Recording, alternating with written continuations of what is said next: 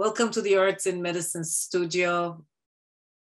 Today we're going to look at a painting that makes me smile and feel and curious. So I decided to just hand it out to the great Cynthia Adler and see what she sees in it without telling her a thing about the painting. Let me call Lizzie to help me here. Hi, Lizzie. Hi, Nita. How lucky are we? We have Cynthia Adler writing another poem about a very important painting that was made at the Arts and Medicine Studio. Here it is. Wow, check out this painting. This is a large painting. It's 24 by 18.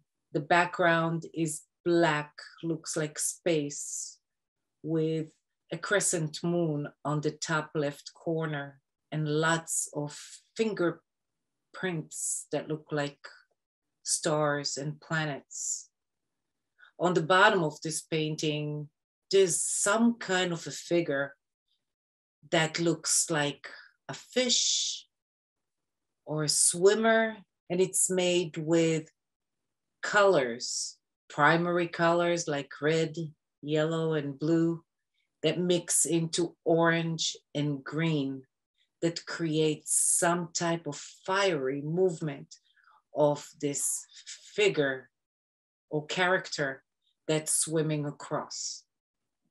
We didn't tell Cynthia Adler anything about this painting and its creation. We just wanted her to feel it and write a poem. The Yellow Bird by Cynthia Adler.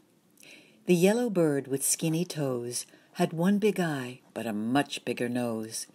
He hung around up in the sky on a pole that resembled a great big hose.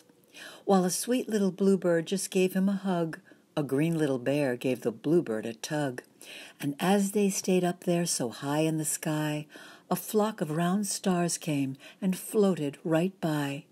They stayed huddled up there so long, and here's why. It was higher than anyone ever did try.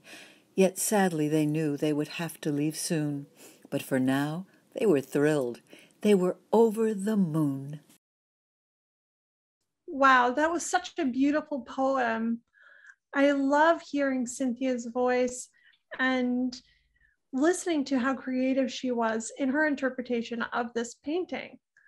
I wonder if other people might have different interpretations, or whether this painting brought to mind any other words that you might use in a poem. That's a great idea because this painting has been viewed from all four sides: horizontal, diagonal, upside down, and it always looks amazing. Why don't you turn this painting around and let us know which way does it looks the best for you?